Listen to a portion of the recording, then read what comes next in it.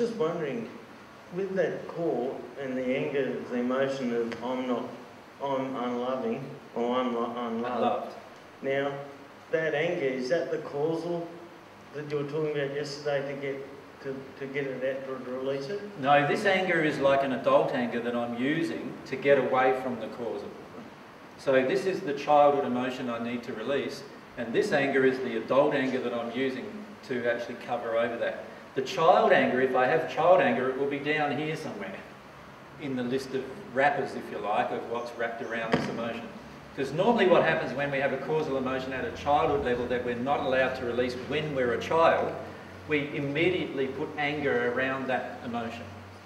So is that deeper again? That's deeper again. So it's like there's the adult anger, and then there's some other emotions of blockages, which is usually how do other people think of me? You know, I'm not going to be able to do this, and a lot of other things like that. And then we get down to I'm really angry as a child about being unloved, and then there's the feeling of being unloved. And that's the feeling in the end that we're aiming for. The feeling that we're aiming to release is the feeling that created all of these other things. That and the reason why we created all these other things is because we wanted to protect that feeling of being unloved.